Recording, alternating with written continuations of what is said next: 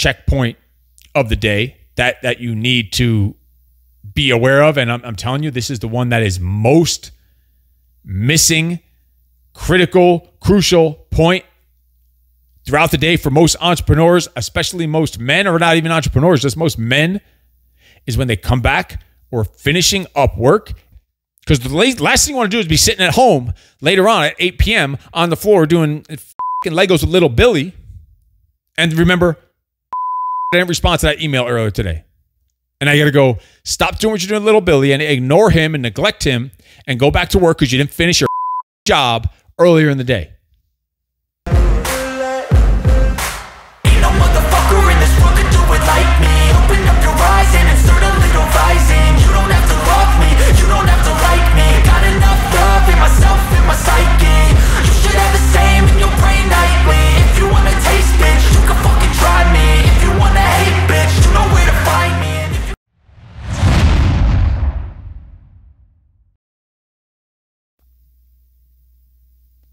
What's up, freaks? Welcome to another episode of the Steve Eckert Show podcast. And today we're going to talk about 2 checkpoints that you need to be doing throughout your day. And one of them is, I'm going to say, after dealing with thousands of men and entrepreneurs, I'm going to say one of these checkpoints, which we're going to dive into the second checkpoint in a bit, is the most critical, crucial piece that's missing and causing you to have work-life imbalance. We're going to dive into that in a second here on the Steve Eckert Show podcast, which is a show on how to flip the switch and have a no excuses, badass mindset, guiding you to adapt, overcome, and destroy the obstacles that are preventing your success in your mindset, your family, your fitness, and your business. So you can stop being a little bitch, get your shit together, and start living life on your own freaking terms, all while you create your own personal freak freedom lifestyle. And today's episode is 100% directly related to that. Now, there's an episode we just did, just last week's episode, which was all about creating your own morning routine, your morning ritual. I call it the morning battle plan because every day is a fucking battle. You're going to war every single day, whether you're an entrepreneur or not, but especially as a man, you are going to war. And it's your duty and obligation to go into war and go into those battles and be prepared for those battles every day. And that's what the morning routine is setting you up for. And today we are going to tackle the 2 middle checkpoints of the day. And then next week, we're going to go into the 4th checkpoint of the day, which is the end of night routine. So today, those 2 checkpoints, the first one is your start of work day routine. I just call it the SWD. And this start of work day routine, first, let me give you a quote from Marcus Aurelius. You know, we always like to freakify some stuff, whether it's Stoic philosophy or Buddhism or whatever we're going to be diving into. Marcus Aurelius says, when you wake up in the morning, tell yourself, the people I deal with today will be meddling, will be ungrateful, arrogant, dishonest, jealous, and surly. They are like this because they can't tell good from evil. Like, he's preparing himself for the bullshit, for the people, for the slimy motherfuckers he's going to run into that day right off the bat. Like, think about that. Being ready for the bullshit. Being ready for those slimy motherfuckers that you're going to cross in your day. And this point, the SWD, so think of the morning routine, which we just talked about last week, is the first checkpoint of the day. This second checkpoint is the SWD, the start of the workday routine. I have an entire course on this. So if you want to access that course, you know what? If you're listening to this podcast, send me a message, send me an email. I will give you free access to that course on creating these 4 checkpoints. So this SWD is basically going from me time, your personal time, your morning routine, basically going from me time is over and it's time to go into work mode. It's a transition period to go to now start to serve, to give service, to start being a creator and to start providing. It's time to optimize work. It's time to shift and change your state, change your energy, and get more productive. It's money-making time. This SWD is transitioning. It's a framework. It's a ritual. And it's very simple. It's going to be very quick, this SWD. It's a transition basically from the personal to the professional. You're getting into work mode. You're removing all distractions. You're setting boundaries for maximum freaking focus, for productivity, for efficiency. your morning routine, your daily battle plan that you started before that was all for you to get yourself dialed in, locked in. That was last week. Go back and listen to that if you haven't listened to it yet. Now it's the start of workday routine. It's time to transition. Get rid of those distractions. It's time to start living this standard that you set in the morning routine, in that battle ritual. So you're literally just getting at your desk. Your desk should be organized, a clean workspace. It should be conducive to work, uncluttered, so you could be focused and have laser beam fucking focus on the shit you need to work on that day. Those priorities that you worked on and you visualize and whatever else that you planned during that morning routine. This is the first time of the day when you're actually going to start checking and just checking. I didn't say dive deep into checking your emails or text messages or social media or maybe even the news, whatever fits your job, whatever you need to do for work. If you don't use any of those things for business, you're not checking them. You're not even checking them at this point. Only if you're using that shit for business. But this is the first time that you're checking your text, your email, your social media. You didn't touch it yet. From the time you woke up, you did your morning routine, did all your little other stuff you needed to do.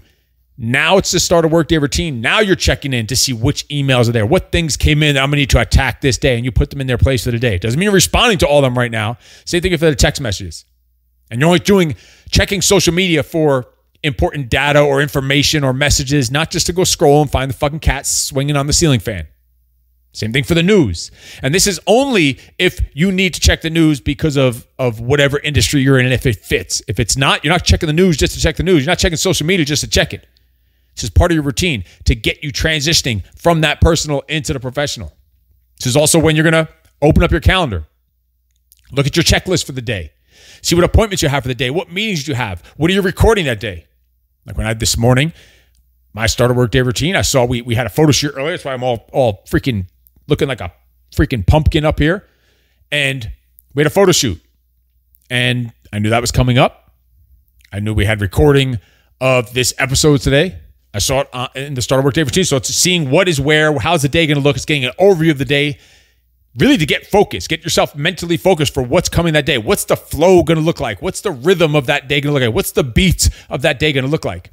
And then looking at, all right, what are the goals for today? How does these tasks I'm doing today fit into the bigger picture of the goals that I just visualized in that morning routine? Those bigger, higher calling goals. How do these things that I'm doing in this work day, how are they going to fit into that? And connecting the dots of that shit so you're not just wasting your fucking time.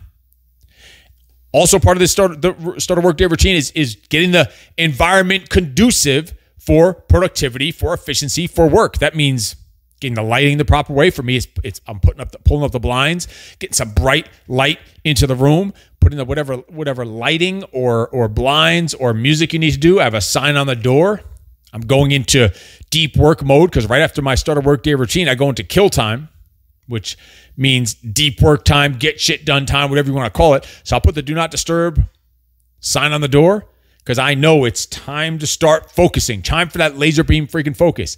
I'll set up the desk, whether it's sitting or standing. There's a sit-stand desk. If you don't have that, you should have it. You should be transitioning from sitting and standing throughout the day. So you're not just sitting on your fat ass all day. So I usually will start the day standing up. So I'll make sure the desk is up, ready to roll. So the environment is set. The sign's on the door. The desk is in the right position. The lighting is perfect. There's music if you're going to be having music for whatever you're doing, whatever it is. The temperature is the right temperature. Notifications go off on the phone. All the multiple screens are set up. I have my main computer monitor. Then I have one to the right, one to the left, which has my calendar and schedule. The one has checklists and messages that I need to check on. So everything is set up the way it needs to get done. And now we're ready to rock and roll for the freaking day. And I'm ready to start for that kill time, that most important time where I'm going into the deep priorities of the day. And it's transitioning. This is just a transitional period. You can see those things I said are not that difficult. These are not groundbreaking things. It's not that fucking hard. But then I'm also going to be asking myself, like, how did this start of workday routine go? And how did I transition? And paying attention to this, did I feel like I transitioned from the personal to the professional? I'm keeping track of this, keeping track of my energy, keeping track of how smooth these transitions are throughout the day with all these different transitions. And it's fun looking what areas of life Or where, how am I, is it, where, what areas of that personal life are bleeding over to work? Where am I getting distracted? What boundaries do I need to set to minimize these distractions? And paying attention to all this as I'm going into the workday. Like, what is still on my mind or weighing me down or undone, or what didn't I solidify in that morning ritual, the morning routine, that it's dragging on and bleeding over to workday? Because you got to be fucking focused when it's time to get to work. And that's the start of workday routine. It's very simple, very straightforward. And that's why we're putting this together with this third checkpoint of the day that you need to be aware of. And I'm telling you, this is the one that is most missing, critical, crucial point throughout the day for most entrepreneurs, especially most men, or not even entrepreneurs, just most men, is when they come back or finishing up work is an EWD. That's the end of workday routine. The end of workday. EWD, the end of workday. So that's the start of work. So we have the morning routine in the beginning. Start of workday, transition from personal, from the morning routine, into professional for the workday. Now you worked all freaking day. You need to have a ritual that says, I am transitioning from the professional back to the personal. You need a daily routine and a ritual to transition from work mode to home mode, from professional back into personal. Because otherwise, that energy is going to bleed into your life, into your day, into your personal life, into your freaking home, which I'm assuming you don't want to do. There's a quote by Les Brown. He says, at the end of the day, it's important to know what really matters most in life. Your sanity, your health, your family. That's what you need to be thinking. You can't be stressing all this work shit when you go home and bringing the worst of you into the fucking house and bringing all the drama and bullshit and negative energy or whatever happened to it. Even the highs, the lows, cut that shit. Cut the peaks and valleys. Have the emotional discipline. Don't bring that shit into the home because it's infectious one way or the other. Walt Disney says a man should never neglect his family for business. And I see it all the time. I'm telling you, with literally tens of thousands of men and entrepreneurs that I've worked with in the last 2 decades, or that I've spoken to when I'm up on stage speaking to an audience at an event, or we're in the project, or my one-on-one coaching clients, or different events that I go and instruct at, is always having trouble with this. Whatever you want to call it, time management, productivity, whatever you want to call it. And it's really meaning they're having trouble with work-life balance, work-life imbalance. And they're not transitioning these different parts of the day correctly. And they're bleeding the energy from work into the freaking home. And this needs a routine. And so let's break it down. What does the end of workday routine look like? Well, it starts with ending all these things, closing all these loops. Starts with I scan my emails, just going through the emails. What emails did I miss throughout the day? What emails did I miss throughout the day? Scanning text messages, scanning social media, and making sure I didn't miss anything. Because the last thing you want to do is be sitting at home later on at 8 p.m. on the floor doing fucking Legos with little Billy and remember, oh shit, I didn't respond to that email earlier today. And I got to go stop doing what you're doing, little Billy, and ignore him and neglect him and go back to work because you didn't finish your fucking job earlier in the day.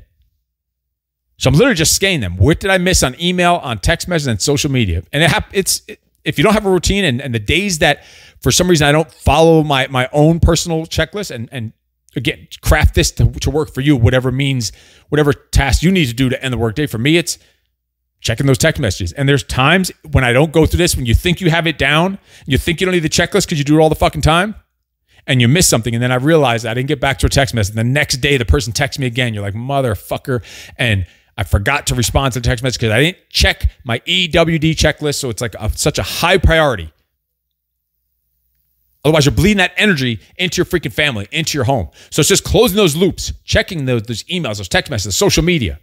And then I'm scanning the work day, scanning the day that I just finished. I'm reviewing the day I just finished, reflecting on the day I just finished. How did it go? What got done? What didn't get done? What task didn't get done that maybe I need to move to tomorrow or another time, or maybe eliminate? Why didn't it get done today? So I'm just scanning what accomplishments did I get today? And then planning the work priorities for the upcoming day, looking at tomorrow's schedule. All right, check. I got this, and this coming up. So it's in your head. You're checking what the beats are, just like you did in the morning, and entering them into a checklist or whatever you need to do, and knowing what's coming up, being prepared for it. Then I'm organizing the workspace, cleaning it off, making sure shit is clean and controlled. I'm literally turning off my main computer monitor, like powering it down, like shut down.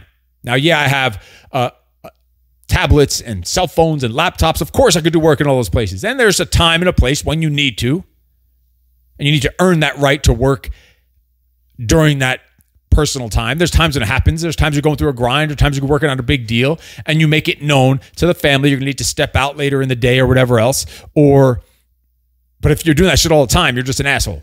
You need to earn the right to be able to step out from the family and let it be known ahead of time, communicate that shit ahead of time. You're going to need to step out for work later on. But I'm shutting down the main computer because I want to, it's almost like a psychological trigger. Turning off that main computer, saying work is done, shut down, literally putting shut down on the computer and turning it off. And it's just telling me work is done. And then I'm closing the blinds, so it's dimming down the room, shutting the lights. Because I remember in school, in elementary school, I remember when the end of the day ended, and I fucking hated school. And I remember one kid's job was to water the plants. Another kid's job was to sweep the floor. Another kid's job was to close the blinds. And I remember when the blinds would close, that it was like a symbolic that the day was over and I was getting out of that hellhole. I was getting out of that hellhole and the blinds were closed. It was dark. And so when I close these blinds here in my home office, it's like symbolic that the work day is over. All these things are just psychological triggers. You find out what are your triggers for you to end the workday. But I'm telling you, this is a magical time of day that you need to cut the work and not let that shit bleed into your personal life, because you're going to be ruining your relationships. You're going to be ruining your life. And you're going to be bringing the worst of you and that energy into your home, which your family, your kids, and yourself don't freaking deserve. So don't make this grave mistake. Get this done.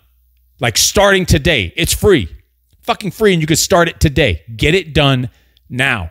So now the blinds are closed. It's dark. I go into a quick visualization, first I'm doing a quick little reading. I'm going to end the day with some positivity, some motivational reading, some bullet point reading similar to the morning routine, some philosophy, or if you're a Bible reader, it could be some bullet points in the Bible or some quotes of the day, just ending on a high note with some positivity. And then I'm going to visualization, meditation, some gratitude for the day, changing my state before I exit, because I work from home. So literally right on the other side of this door right here that I'm looking at is going into the personal life. This is professional. Stepping through that door is personal. And maybe your transition space, that magical portal is from the car to your house, or you do this visualization and it's when you're leaving your office. But also get some air. Sometimes I'll go out the back door here to get some air, and I'll walk around the house just to get some air, take a deep breath, some breathing room, get outside, get some air, maybe go walk the dog, or walk from your car to the house, apartment, whatever it is, and have that transitional period. Because what this time is doing, it's decompressing. You're clearing your head. You've done that, the visualization of the day, the meditation of the day, the gratitude before you even left the office or before you left that space. So you're going over the victories for the day. You're grateful for the work and for whatever else you had that day, grateful for the life you have. You're changing your state. And then when I'm walking through the doorway here, from office, the kitchen is right there, the backyard is there, whichever one it is. When I walk that door, it's like I'm walking through a magical portal. I see it as this like glowing blue magical portal, and I'm walking through that. And as I'm walking towards that magical portal, that doorway that is my transition from work to home, transition from personal or from professional to personal, I'm picturing all the battle armor that I have on. I'm taking my shield and I'm tossing it on the ground. I can hear the metal clanking on the ground. I'm taking off my warrior's helmet, and tossing it aside, throwing down my sword, taking off my chest plate, and I could hear the metal clanking and the helmet's rolling and the sword clanks on the ground. And every step I'm taking some tweezers and I'm plucking out the bullets and packing them with mud, all the shots that I took throughout the workday. Taking those same tweezers and I'm plucking the arrows out of my back where I got stabbed in the back, where the slimy motherfuckers were shooting you in the back and shooting arrows into your back throughout the day. The battles of business that you go through every day.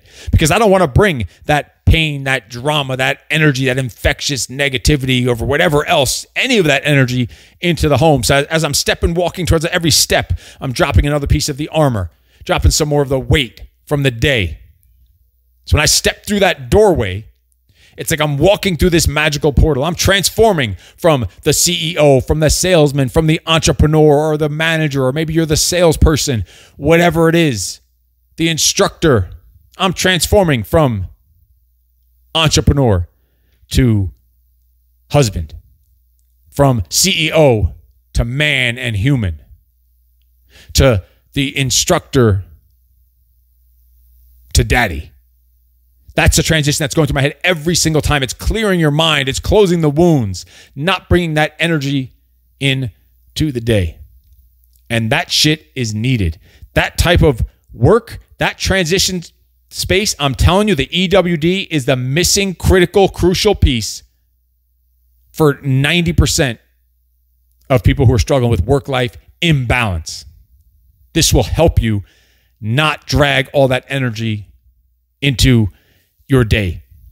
And that's it. That's very simple. Those two checkpoints for the day. Start a workday routine,